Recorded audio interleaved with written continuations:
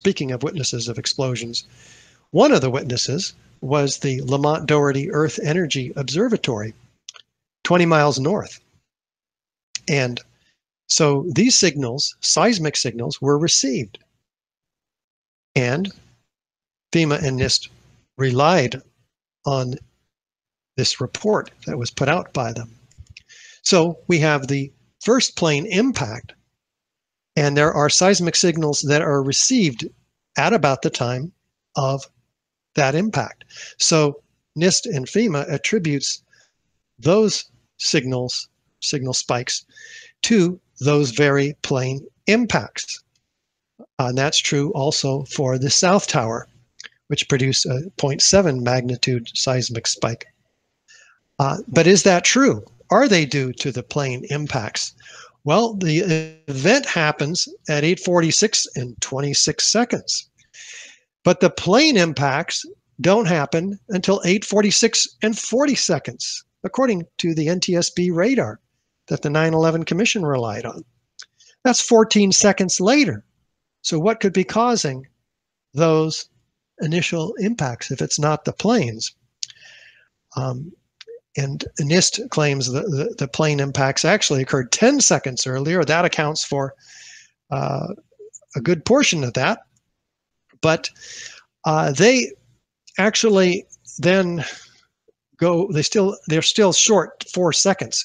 So NIST goes back and privately contracts with Columbia University, who runs the LDEO, in 2005 to get them to reinterpret their data.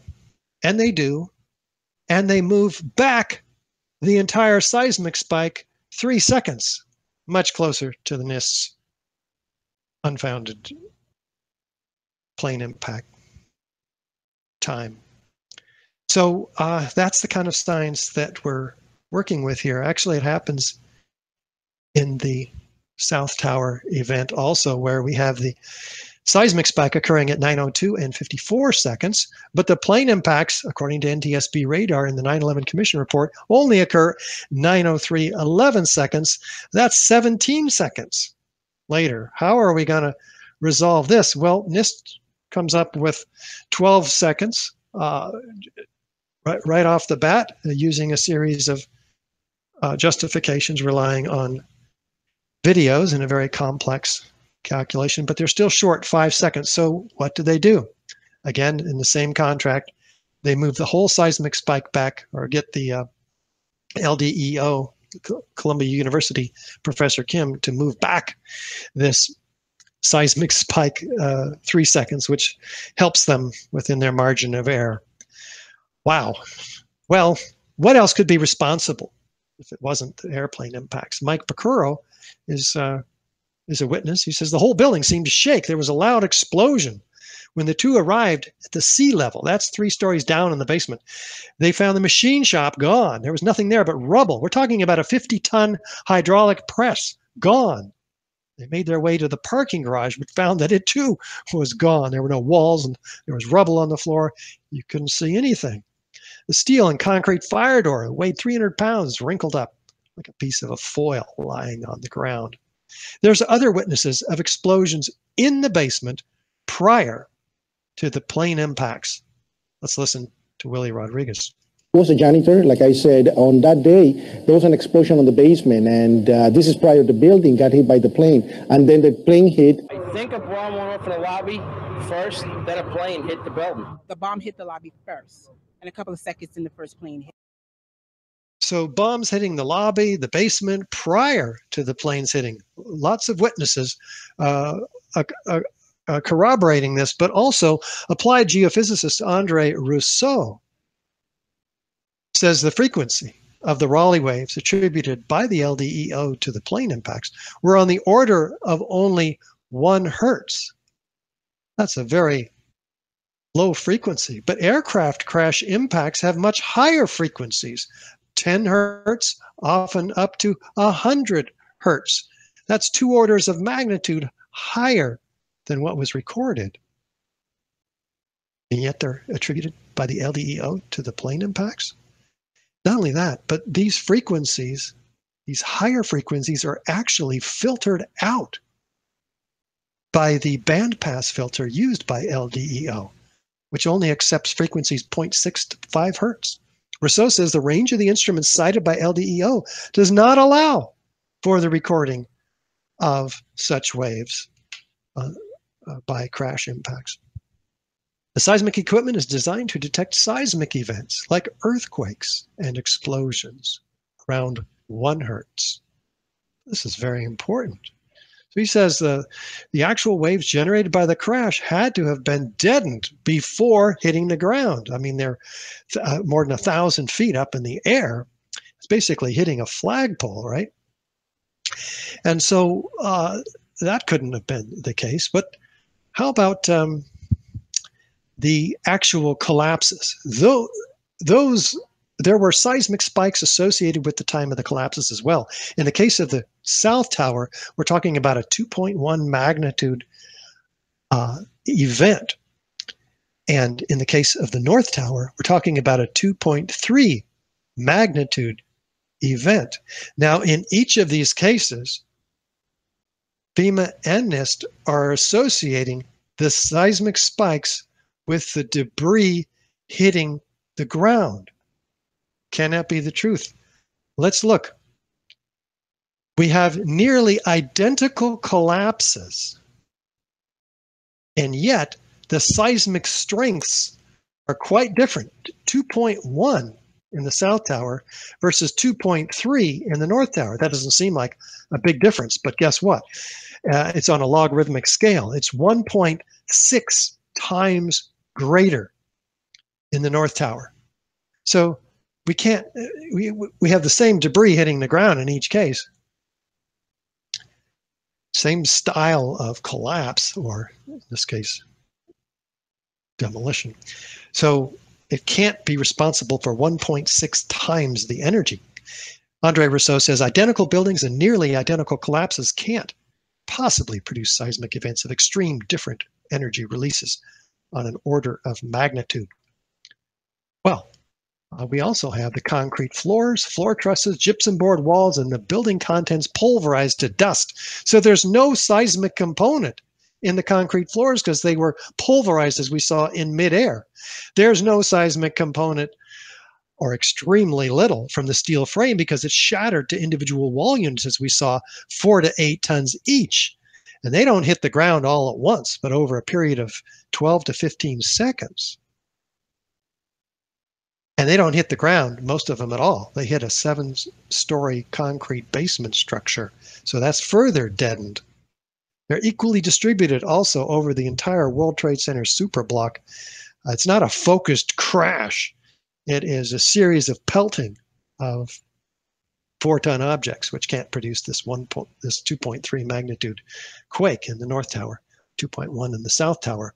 So we have the seismic spikes in our effort to try to find what could have produced these spikes if it wasn't the debris hitting the ground. They start at 9:59:04. This is per the original LDEO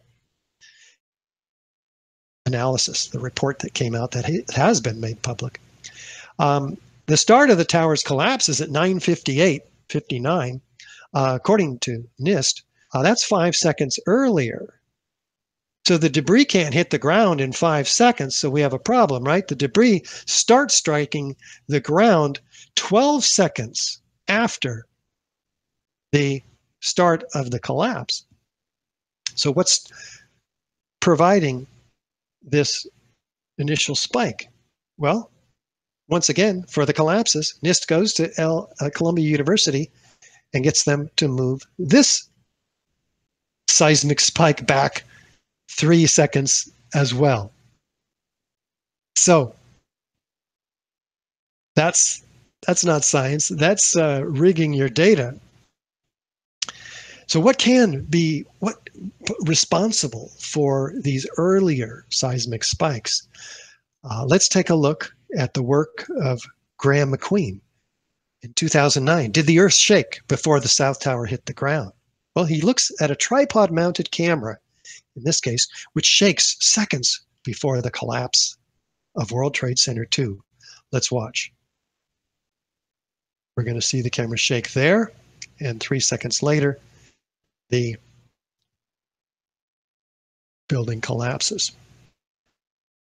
So these are tripod mounted, and you say, well, maybe somebody kicked it, but this is corroborated by other testimonies as well. In the case of the North Tower, we have the seismic spike starting at 10:28 and 31 seconds per the original LDEO report. And the tower starts its descent at 10:28 and 31 seconds, 9 seconds earlier. But once again, the debris can't hit the ground in 9 seconds. So what's happening here? It doesn't hit the ground until 12 seconds later. 10, 11, 12. And at 10:28, the heaviest debris hits the ground. So we have a few problems here. That's 4 seconds. Here's the main problem, though. There are very clearly defined P waves, a P wave and an S wave, that arrive at the seismic instruments well before the event starts. In fact, even before the tower starts descending, these P waves and S waves are effectively ignored by LDEO.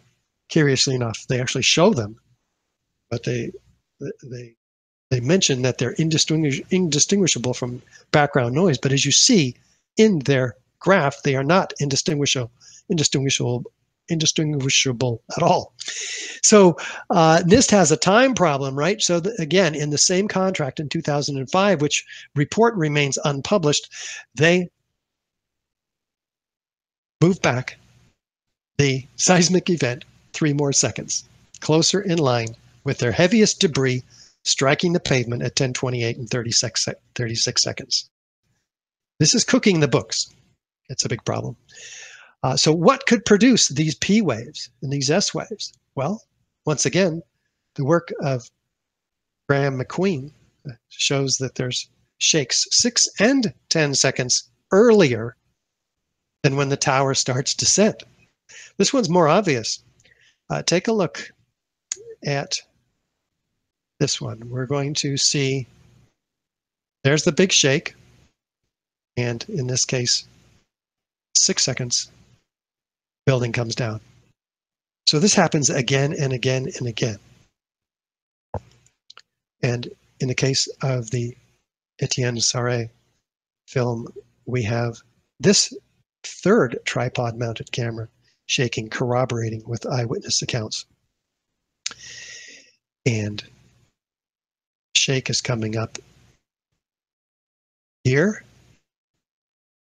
very clearly. And then, just like I said, like a train running under my feet, the firefighters.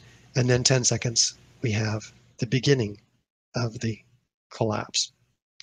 So some people have suggested, well, the 2.3 is not enough magnitude. Look at the Seattle Kingdom. It was only 4 or 6 stories tall, and it produced a 2.3 magnitude. Well, this is not apples and oranges, folks.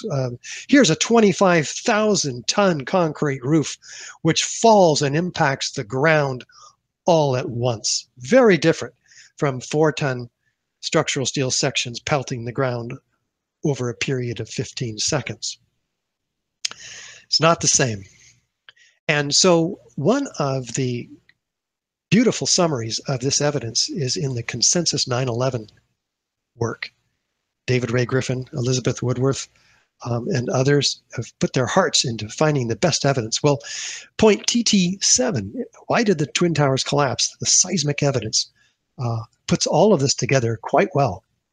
And they rely heavily on the Andre Rousseau article of 2012, where explosives the source of seismic signals emitted from the New York on 9/11.